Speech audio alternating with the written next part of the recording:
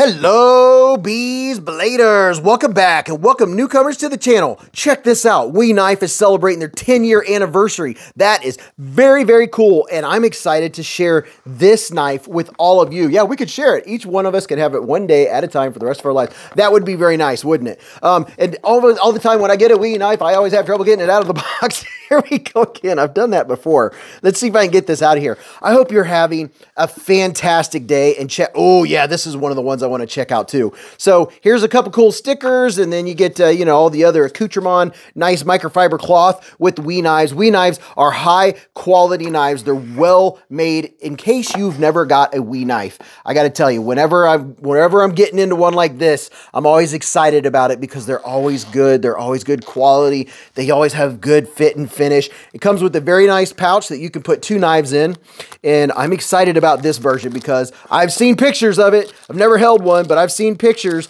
and I know that the blade on this one is going to make me a very, very happy man. Oh yeah, check it out. This is the Banter Wharncliffe. Would you look at it? Just look at it, and all of it's Ben Peterson-ness. And in case you didn't know, Ben Peterson is the designer of this bad boy. Now, we can't see the Wharncliffe just yet, but I always have to take a quick look around the knife because once the blade comes out, I start forgetting all the little details that we all look for. This does have a captive pivot, and this is purple canvas. I don't know that it's what kind of canvas it is, but it's purple micarta. It does have a nice feel to it. It does have a nice texture. I don't know if I can get you a little bit of texture vision. It's not completely slick. You can feel it. That is the feel that I like. And look at this. We have a deep carry reversible clip, and it's inset into those micarta liners. So there's nothing to get snagged on your pocket. Easy in and out of the pocket. Nice, perfect amount of tension and spring on that pocket clip.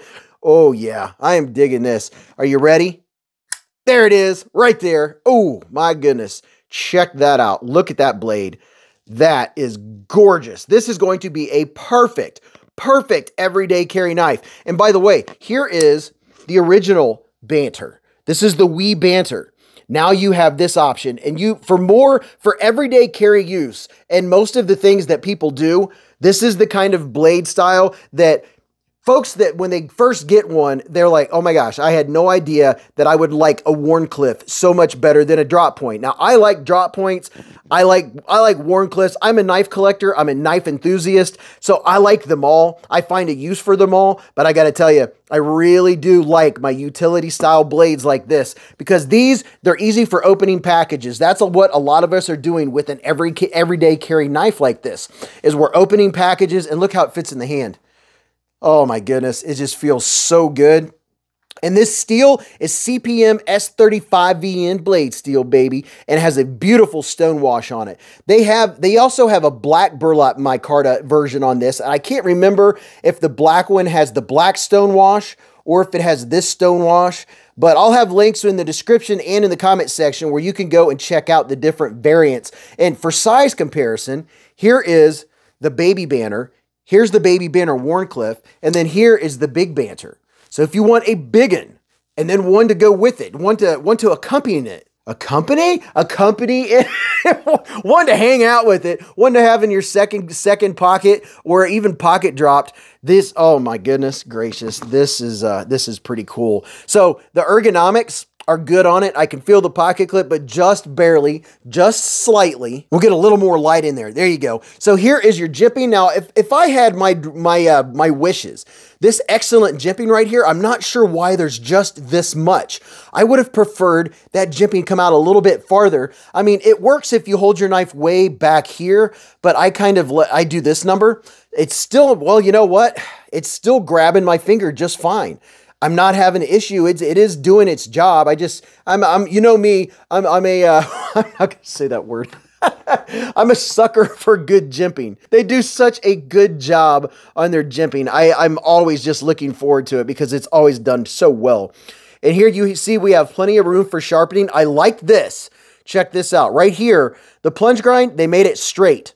It's going straight down. I wish more knife companies would adopt that and start doing that. Rather than have the plunge grind gradually just come down and end up at the heel, this right here is a style that I can appreciate where they drop it right there. They drop it like it's hot, and that is very, very nice. So let's see. How is the action on this?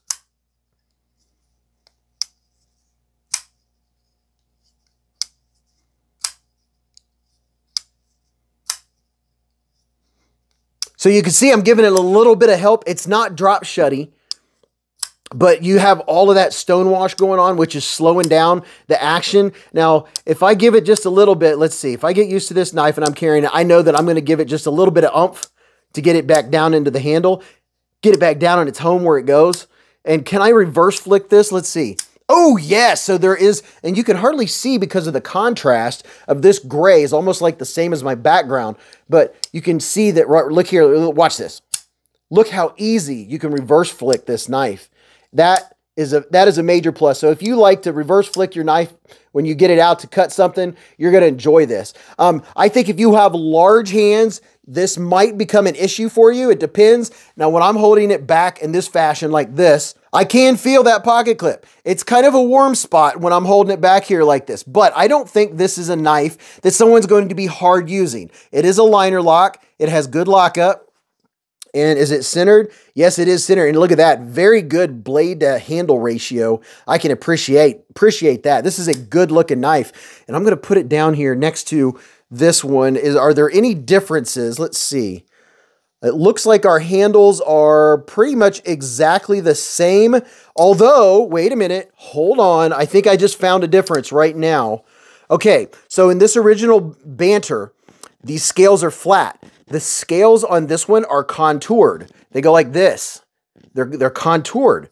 Ooh, okay. I like it. You know what? I don't know which one I like better, but I definitely can tell. If you look at this one, the green one, they go flat down, whereas the purple, it's bowed out in the middle. So that's just going to be a matter of preference, whether you like contoured scales or not. But I think this is a good one.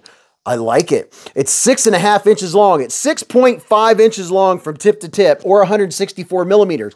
Your blade is 2.9 inches, which is 73 millimeters, and closed, this whole knife, the whole knife is only 3.6 inches long, or 92 millimeters. And the listed weight of this bad boy is 2.7 ounces, and that sounds about right to me. 77 grams sounds good to me because it is not a heavy knife. And if I didn't say it before, it has a captive pivot with ceramic ball bearings, reversible clip, S35VN blade steel. What is there to complain about? I mean, it's a flawless, another perfect example of a Wee knife. Wow, it's great. I love it. I mean, if you're wondering whether this is worth the money, I'm pretty sure that it's not going to be a cheap knife because of the materials you get, but I bet it's not going to be super expensive because it's S35VN, so it doesn't have the highest, it's not like S90V or anything, and you have micarta, so I bet this is going to be one of the more affordable Wee knives, and I'm digging it. This is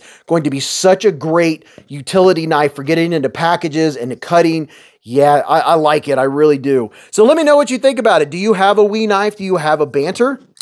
Maybe you have the regular Banter like that. This one's a little more photogenic just because of the blacked out blade. This is a great knife. This is a great addition to the whole thing. And I wonder if you can swap the blades. That might be something we could try in the live stream. So if you haven't hung out at the live stream, or if you've never been to Beez Blades live at the Hive, oh right, you don't want to miss it. Every Friday night from 8:15 to around midnight Eastern time, we have a lot of fun. We talk about knives. We talk about everyday carry gear. We have a lot of fun. It's laid back. We don't talk about politics or religion or anything. It's a safe spot to come and just chill. And if you don't know anything about knives, or if you're a knife expert, we have the whole gambit. Come and hang out with us. People come and go. They do pizza checks. They do snack checks. We talk about knives, and we have a lot of fun. And I give knives like this away. You never know what you're going to win. And that's just a fun extra part of the Hive stream. So let me know what you think about the new Wee Banter Wharncliffe, and then go watch this video. You're really going to enjoy that. And until I see you again in the live stream or the chats, or right after you hit the thumbs up for this video, remember, live life in the present, keep a Band-Aid handy, and don't cut yourself.